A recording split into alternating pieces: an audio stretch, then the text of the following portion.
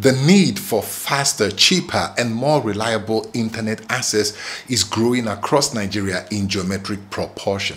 MTN launched their 5G in Nigeria in the third quarter of 2022, and Starlink launched Starlink satellite in Nigeria in January 2023. However, many people are unsure which network to choose. In today's Tech Insight, I'm going to show you 7 things that you must know before choosing your main network provider. If you're ready, come with me. Let's go check it out.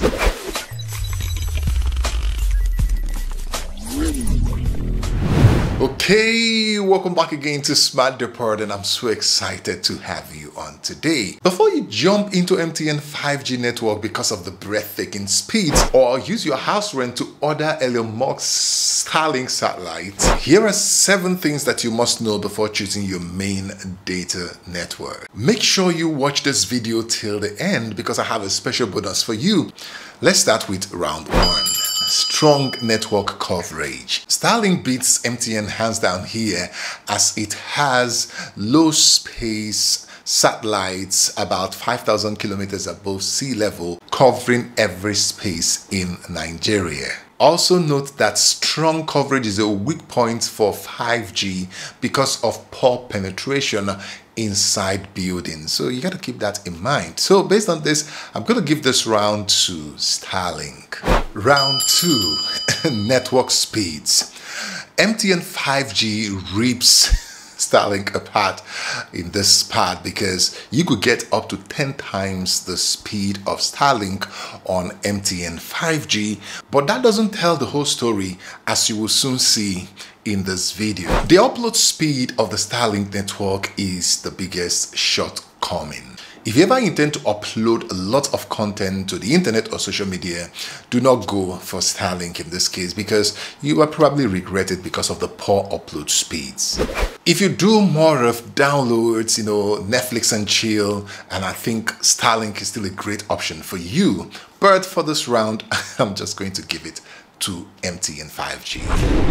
Round 3, weather conditions.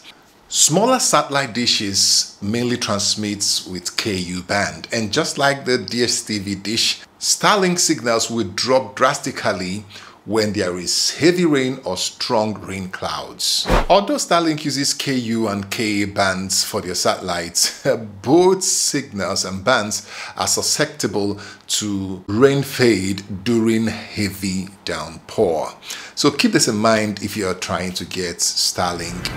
If you live in a city where it rains frequently and heavy, do not go for Starlink because you probably, go through a lot of frustration when it rains heavily. So with that, I still think that MTN 5G wins this round. Round 4, mobility. Although Starlink can be installed anywhere in Nigeria and get strong coverage, once you have locked your signal in a particular location, there is a 15-mile radius geofencing on the residential plan, and that is the only thing we have in Nigeria.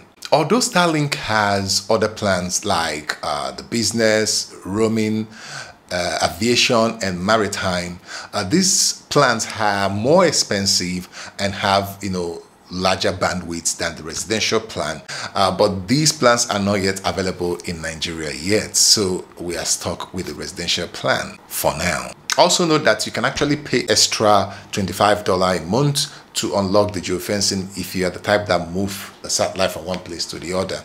You may already know that Starlink has to be plugged to AC power, and that in itself hurts mobility. So with that, I'm still going to give this round to MTN 5G. Round 5, shared network, latency, stability, and peak hours performance. If you watched up to this point, a sub to the channel will be satisfying. Yeah, so click on that subscribe button right now and turn on the notification bell icon to get videos like this when I upload them.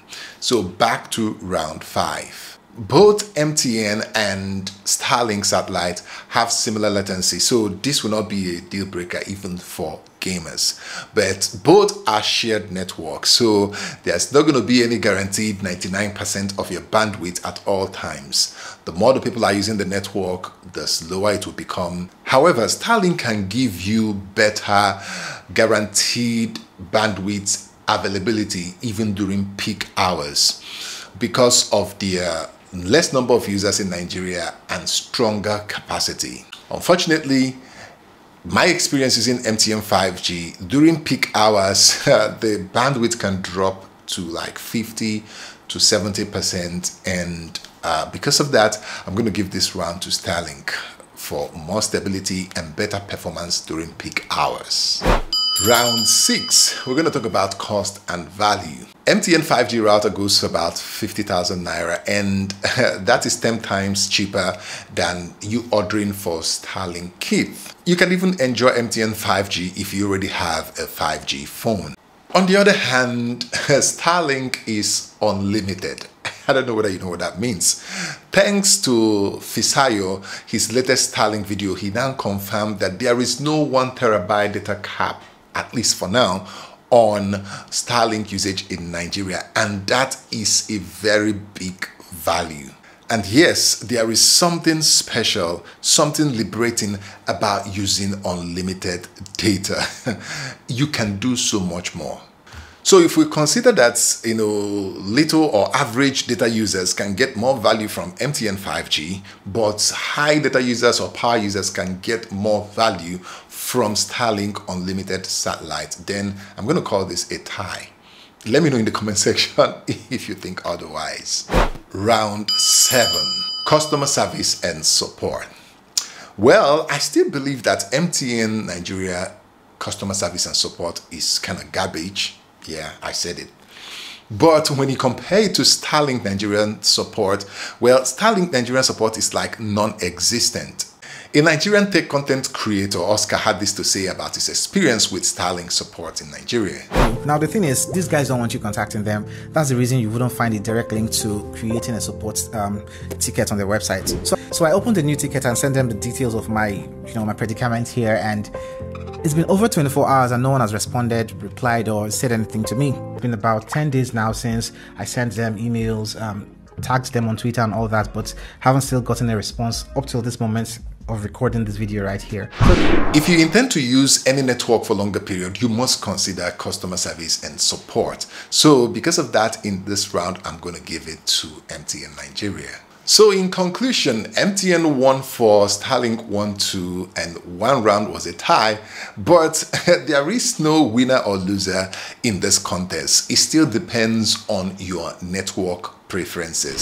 Since you watched up to this point, here is my special bonus I talked about at the beginning of the video.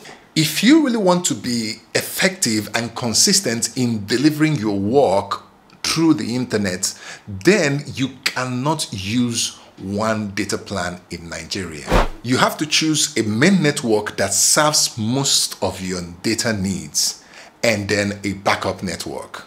So to cap it up, if you use high volume of data, especially in downloads, I think it's still a great option to consider Starlink, especially if you don't have consistent heavy rainfall in your location. Else, you can consider a good local wireless or fiber service in place of that Starlink. If you're an average data user and you need faster speeds for uploads, and then you also want to get the best value for your money, I think you can consider MTN 5G as your main data, and then maybe find something else as your backup. Do like and share if you enjoyed this video, and make sure to click on that subscribe button, turn on notification bell icon to get notified when I do a new video like this. And until I see you in the next one, peace.